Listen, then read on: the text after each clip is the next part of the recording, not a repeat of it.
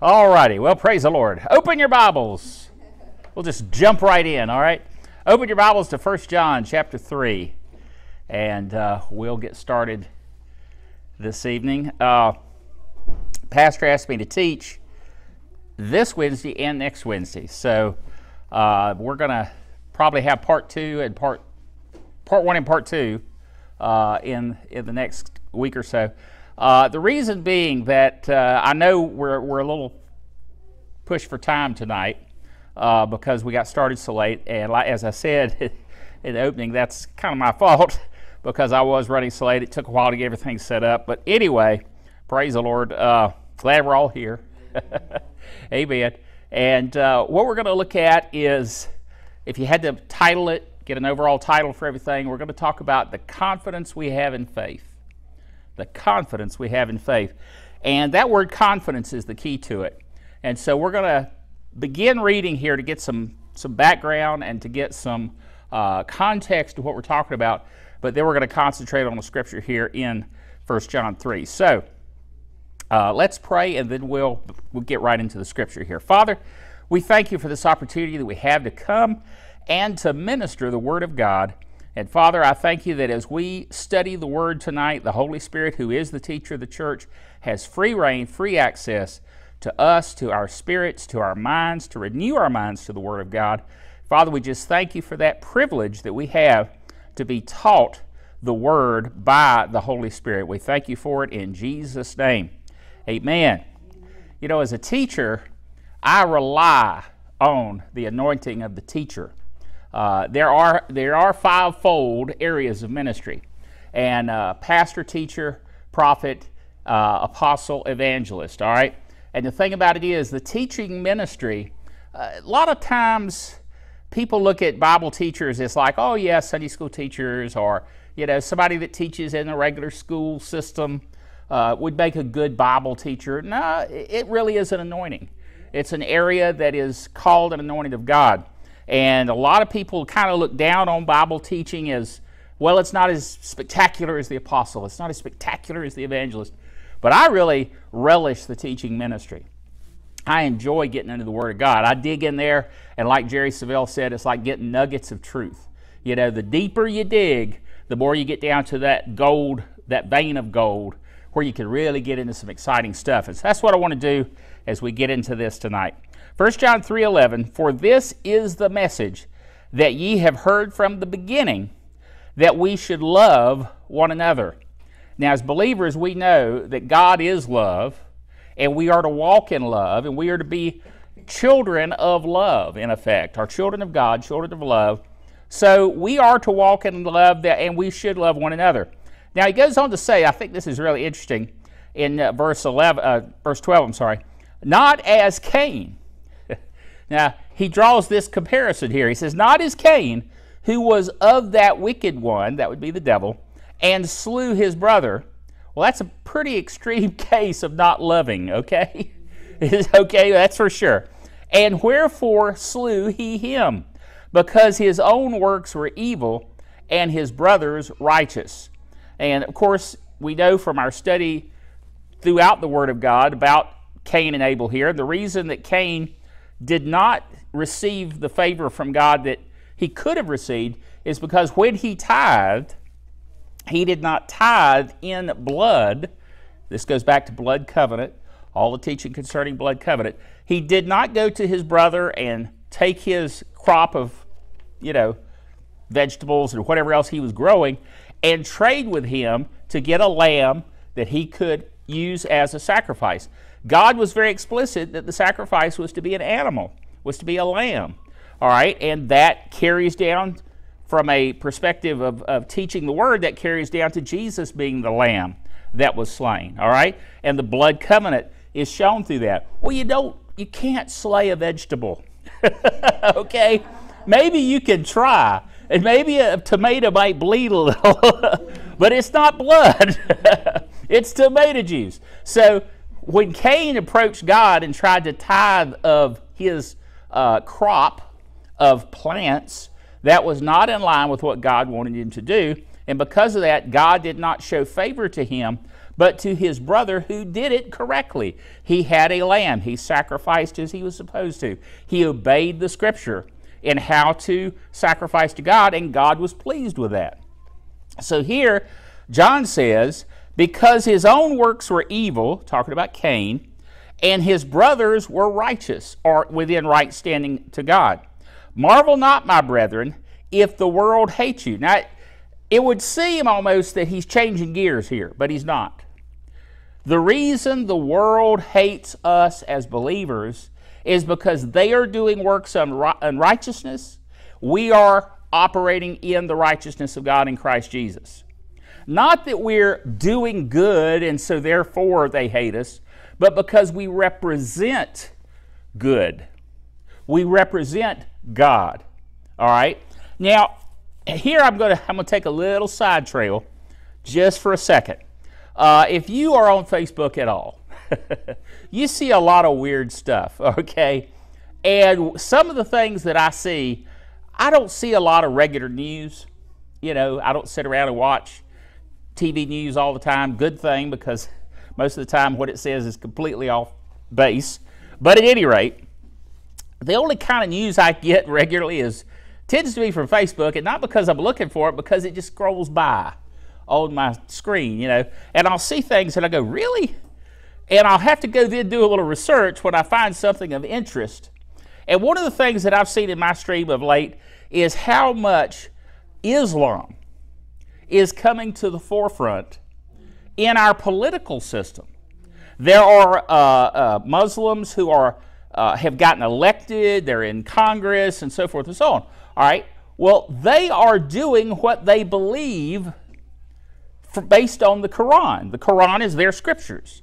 So they're doing their scriptures, okay? But if you go look at what their scriptures say, it says that you're to kill the infidel. It says you are to lie if necessary, to put forth Islam into a political system, that you are to, whatever you do, you're supposed to set up Sharia law. And so you've got to get rid of the current legal system and substitute it with Sharia. And the crazy thing is, a lot of politicians, because they don't want to be labeled Islamophobic, they don't want to be seen as coming out against what they perceive, let me say this carefully, what they perceive to be a minority that has been, people have come against them because of their religious beliefs, and so they're trying to be big in themselves and say, well, we're going to help the little guy here. We're going to help the Muslims because they've been so downtrodden through the years. And they come across with this idea that, well, you know, we're supposed to accommodate them. We're supposed to, you may notice there are schools that are letting kids bow to the east in Islamic prayer, but they would never let them pray a Christian prayer in school. That's crazy. But again, the political system is doing it in order to say to themselves, we're tolerant. But you notice the tolerance only goes so far as the system that is in place because of the devil. If you check out what Islamic teaching says, their God is not our God. All right? Their God is some weird demonic moon god. All right? It has nothing to do with our God. And so when they say Allah, they're not talking about Jehovah. They're not talking about I am that I am. Whole different person behind it, okay? And Allah, if you really want to name who he is the devil. All right? Now, a lot of people say, oh, how dare you say that? You must be Islamophobic. No, Islamophobic means I'm afraid of Islam. Right? You take Islam, you take phobia, which is fear of Islam. I'm not afraid of Islam. I despise Islam, but I'm not afraid of it. Now people say, oh, but you shouldn't despise them. I don't despise the people. I despise the doctrine. See, the teaching. Because it is taking those people that I love to hell. Okay? I mean, for me to operate in love doesn't mean that I forgive them and excuse them and say, yeah, you go ahead and practice your Islamic teaching. No, I need to teach them the truth. Amen. I need to stand up and preach the gospel, the good news of Jesus Christ, because their teaching, their doctrine will take them to hell. And if it's like, the old story of the guy who's, there's a guy out there and he's waving people down trying to get them to stop. And people are just whizzing by him. Please, please stop. Well, there's a bridge out down the road. People that are ignoring him don't know it. But he's doing the best he can to try to get them from going off that bridge into the, 5 stories deep river below them. So he is operating in love. Now, a lot of people, by today's standards, would say, well, to truly operate in love, you should stand there and say, you go on by, it's your choice. That's not love. That's crazy. That's nuts. So if I see something like this evil, demonic teaching, I'm going to stand up and say, sorry, no.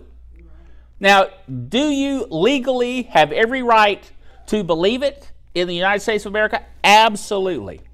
And I will stand up for your right to believe it. But you give me a chance, I'm going to tell you that it's of the devil. Amen. And that doesn't mean I don't love them. Right. That doesn't mean that I'm Islamophobic. Nope. It simply means that I'm trying to be the guy waving them down before they go off the bridge. Amen. All right? So, why say all that? Because the world, in this case, those that are preaching and teaching Islamic doctrine, who are in Congress and all these things, have positions of power, the world is doing things that are not righteous, that are not in right standing with God. Islamic teaching is not in right standing with God. Okay? So, it is no wonder that they hate us. Now, literally, as I said, in their scriptures, their Quran, it says they're to kill us. If we won't convert, then, by George, we're going to take your head. That's not extremism. That's what they teach. That's what you literally read in the book. So, I'm sorry, but it's no wonder they hate us. They're teaching false doctrine. So don't be amazed and don't be so concerned that, oh my goodness, how could they hate us so much? Because they're motivated of demonic forces. And now what we have to do is we have to have confidence in the Scripture. Because this is where this confidence in faith that I'm talking about comes in. We need to have confidence in God. We need to have confidence in His Word. We need to have such confidence that we can stand up before the world and say, no, that teaching is wrong. Amen. No, that will take you to hell. Yes. And when they say, you're not operating in love, you can say with confidence, yes, I am. Amen. Because if you continue down the road you're going, you're going to die, you're going to go to hell. That's just the way it is. Now, you can beat me up over that, maybe physically, but I'll still be saying, sorry, the Scripture says. I'm going to have confidence in the Scripture. I'm going to have confidence in God. I'm going to have confidence in what I have learned. Now, that even follows when it comes to our fight to receive our healing, for instance. You have to have confidence in His Word that by His stripes we were healed. If we were, then we are. Jesus bore my sicknesses. He carried my diseases. If He bore them, I don't have to bear them. Matter of fact, for me to bear them means it would be a miscarriage of justice because He's already borne them for me. Now, I have to have confidence in that.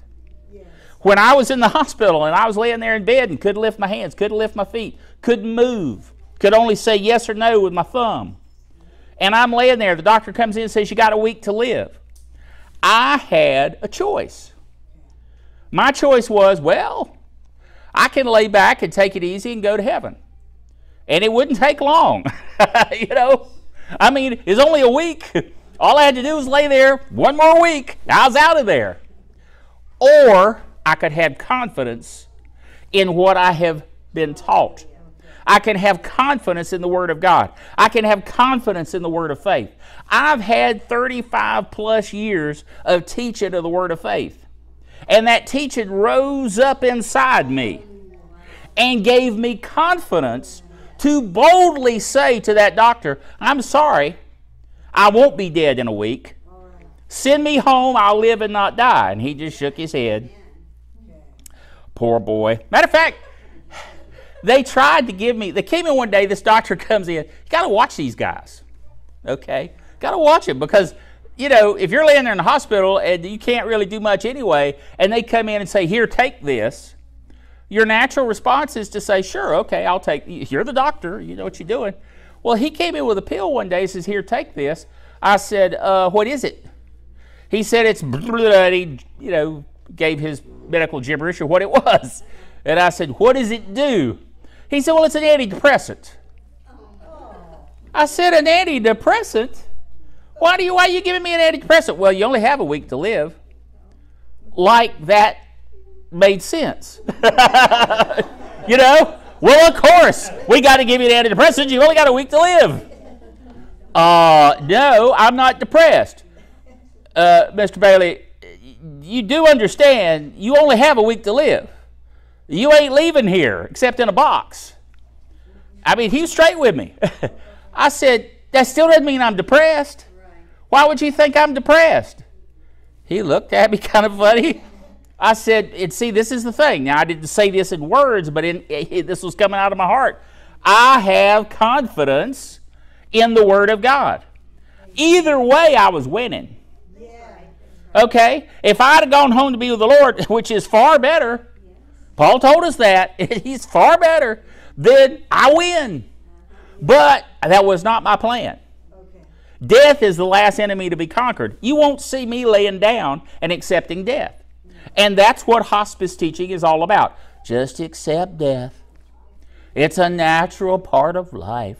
Just lay on down and go home. You know, you've made your peace with God. Pat your little hand. You've made your peace with God. Well, yeah, but that doesn't mean I'm in a hurry. You know, I got things to do. I teach the Word of God. I'm on radio and TV. I got things to say. I got things to do. And I have confidence in what I've been taught. So I said, look, just send me home. I know you won't be, I mean, they told me we got to send you home because we need the bed. We need the bed for somebody we can help. We can't help you. You know, I'll give the guy credit. He was honest. He told me the truth. But I said, okay, tell you what, just send me home. It'll be fine. Well, we're putting you under hospice care. Don't do that. Don't send anybody by to pat my hand. Don't give me any drugs to put me out where I don't know who I am or where I am. Because, see, I'd seen this with my mom. Now, you know, she was fighting a lot of stuff, and she got to the point that she couldn't physically eat. And, you know, if you can't physically eat, you're not long for this earth. You know what I'm saying? I mean, it's just the way it is. But she couldn't eat because her throat had closed up, and her body was just shutting down. And they had her under hospice care. Well, they kept giving her drugs. She didn't know where she was, when she was. Now, you know, she was also had Alzheimer's, so there was crazy things going on in her life. She saw cows going through her room, and she'd ask me, did you see that cow? And I'd go, no. Well, you got to stop it. It'll be in the kitchen here in a minute. And she said, oh, and by the way, did you get that little boy out of the stove? I said, no, I didn't. Well, you need to go get him out of the stove. And I mean, this is all stuff to her was very real. Yeah. And, you know, finally it got to the point, this was funny and sad at the same time to me, is that Ben, who is now 26, at that time I guess he was probably 22 or so, Ben, she saw him as me. She called him Bill. And so she would, when I wasn't around, she would call Belinda over and say, Belinda, come here. Who's that old man that lives here? She said, what old man? That old man with a beard that lives here. She said, that's Bill. No, I saw Bill earlier today. He doesn't have a beard. Which at the time, Ben didn't have a beard. And so Belinda would say, well, that's Ben. You remember Ben, your grandson? Really? Really? And so during her last days, she didn't know who I was. You know, I was that old man that lived there. But the crazy thing was, they weren't helping her mental clarity because they were giving her all these drugs that were putting her out. So I knew in advance, no, don't take the drugs. Because I need my mind clear to confess the Word, to speak the Word, to operate on the Word, again, to have confidence in the Word. If I'm a space cadet, I can't be standing in faith. That's right. Amen? So, if I'm sitting there going, whoa, look, flowers. I mean, I need to be in the Word. I need to be serious. I need to get down with it. You know what I'm saying? Yeah. And so that's what I did. So, when the world, like those doctors, when they looked at me like, you a little squirrely, I don't know what to make of you. Well, the thing is, I'm here. Yeah. And I'm strong. That's been 2 years ago. And the doctors, to this day, don't know what's going on with me. I would hit to see my doctor. And she said, based on everything I saw from the hospital, your liver should be shutting down. I mean, it's in bad shape. The numbers are never going to be right. They said it was terminal, Well, I was believing. My confession was, this is a real rabbit trail here, but that's okay. My confession was, every cell and every organ of my body functions perfectly as God designed it to function. Well, that included my liver. So I went out, this has been a year ago, I went out to the ICFM convention in Fort Worth, Texas at Eagle Mountain International Church. And I'm out there, and I'm sitting out in the auditorium, and Brother Copeland's up there preaching. Prophet of God's up there preaching. He stopped right in the middle of what he was teaching and said, somebody here just got healed. Their liver's been healed. Well, I jumped up out of my chair. I took my hand and I grabbed the air. I said, I'm taking it. That's me. Now, there's a lot of people around me kind of looked at me like, you're taking it? Well, Gloria Copeland said that's what the word means there where it says receive. It means to take. So what did I do? In confidence, that's what we're talking about. In confidence, I took it. And I took it and I said, that's mine. So then after the service, now did I feel anything? No. Did I glow? No. Did I feel any warm, syrupy honey? No. Nothing. But after the service, I went back to the reception they had for the ministers there. And I was one of the members, one of the ministers. I went into the little room that they had, and they had all these chairs and tables set up, and the tables were round, and everybody was sitting around all the tables. And I went from table to table. I didn't even know these people. Most of them didn't know them. And I would go to a table. I say, I got my healing tonight. My liver is healed. They would go, well, praise the Lord, brother. Whoever you are, And I'd go to the next table. I received my healing tonight. I took it. It's mine. Well, that's good, brother. So then I got to the table where Dr. Doug Wingate was. Of course, I know Doug. I know him very well. And I walked over. I said, Brother Wingate, I received my healing tonight. My liver is healed. I took it. It's mine. He said, glory to God, Brother Bill. I agree with you. And he got as excited as I was. And I went around, I told Dr. Larry Ollison, president of ICFM, I came up and says, Dr. Ollison, I'm healed. I received my healing. It's mine. I took it. He said, amen, Brother Bill. I believe it, And so I didn't even think any more about it. Went home. Months went by. Months and months went by. I go to my doctor. Doctor says, I want you to get the blood test. So I go get a blood test. I had like 4 different tubes they filled up with blood. I said, you guys trying to drain me? What's going on here? Well, she ordered all this stuff. Okay. So I go to my doctor. My doctor sends me this note electronically. They've got all these cool systems where you can check on the web now. And I go on and she sends me a message. Says, Mr. Bailey, I need to talk to you about your numbers. I went, okay, hallelujah, I'm healed by the stripes of Jesus, glory to God. Because, she says something like that, you kind of go, talk to you about your numbers. And they'd already told me in the hospital my numbers were going to be wrong from then on, So I said, cool, I'm cool. Every cell, every organ of my body functions perfectly, just as God designed it to function. That's where I have my confidence. So I go in and she says, pull up a chair. I pull up a chair. And she's a character. She is really a character. If you ever get to go see Dr. Dorr for whatever reason, you will see very quickly that she's a little bit nutty. But anyway, she pulled me in. She said, scoot up here behind me in front of her computer. And I was like, okay. So I scooted my chair over. And she said, look at these numbers. I looked at them, I said, okay. They could have been A, B, C, D, 1, 2, 3, 4. They're just numbers to me, you know. Okay, what am I looking at? She said, these numbers are perfect. Every single one is perfect. I don't understand it. In the hospital, they said these numbers would never be right. They were all over the place. Your liver is perfectly healed. She used the term healed. She said, well. She said, your liver's perfectly well. And I went, well, glory to God. And she said, okay. Whatever. And then she went on with the rest of the appointment and everything. But I couldn't help but think about it. I reached out and took my healing. Now, you know, the crazy thing about my liver, while I was in the hospital, my liver, since it wasn't working the way it was supposed to, my abdomen was filling up with fluid. And it would fill up and fill up and fill up. It looked like I was pregnant, you know, with this big bunch of fluid. And then they would take me and they'd do what they call paracentesis. They would stick a needle in there and they would drain the fluid out.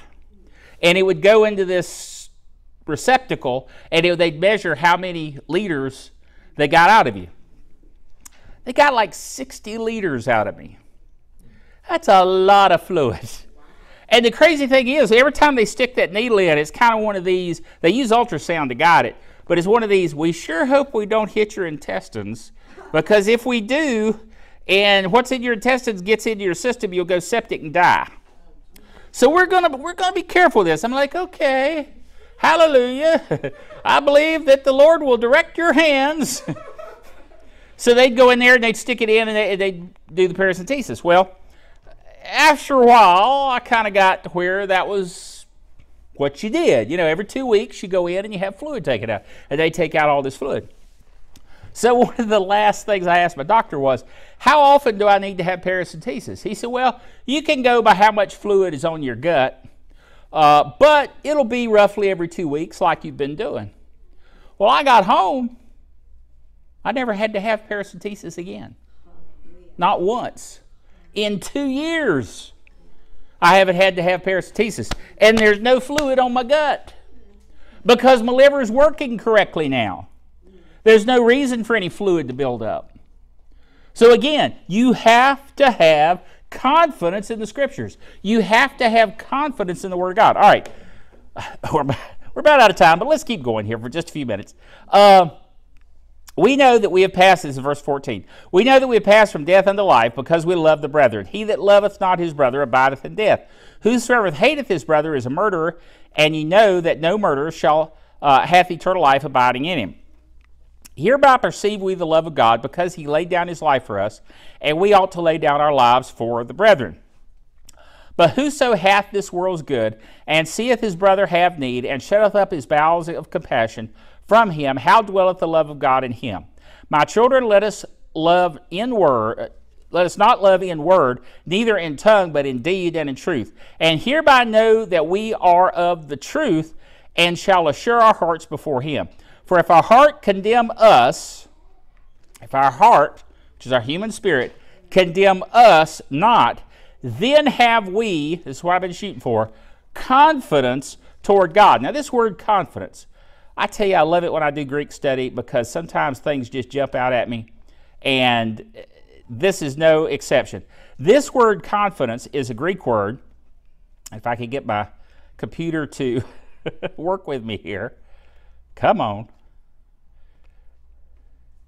Well, it's not coming up for whatever reason. But this word confidence is a word that means not just confidence like having confidence in yourself, being strong in confidence. It means confidence in your confession. Confidence in your confession. And I love that, because if you read it, confidence toward God, you don't understand that he's talking about confidence in your words, confidence in what you're saying. When I reached out and said, I take it, I had confidence. Now see, Joe Christian, you know, Joe, Southern Baptist Christian. That's the way I was raised. Southern Baptist, all right. So most of them would say, Oh, I dare not say I'm taking my healing. I mean, if God sees fit some way, somehow, by hook or crook, one way or another, if God sees fit, He can heal me. But if not, well, that's His will, and I'll just do whatever. If I die, then I just die. Because after all, if God takes a notion, He can see that whole thing. Where's the confidence in that? There's no confidence. It's kind of like if God takes a notion, but I don't know if He ever will. There's no confidence there. Have you ever noticed that superheroes, I love superhero movies. I'm a fan of Superman and Green Lantern and Green Arrow and all these superheroes. All right, been reading comic books my whole life, and a lot of the new superhero movies I love, and I'm going to see Avengers Endgame. Hallelujah, done got my tickets to the advanced showing. But at any rate, have you ever noticed none of them stand back and go, well, we'll do the best we can against Thanos, but you know, he's a big dude. He's really strong. And he's got that infinity gauntlet. He can snap his fingers and do anything. I mean, I don't know. No, it doesn't matter.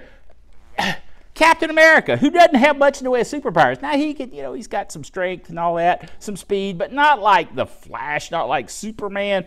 He's just strong, okay? He goes up against Thanos and he's trying to beat the boy, and this Thanos is looking at him like, you're a little off. Because there's no way. He takes his finger, goes ding, and throws him across the room.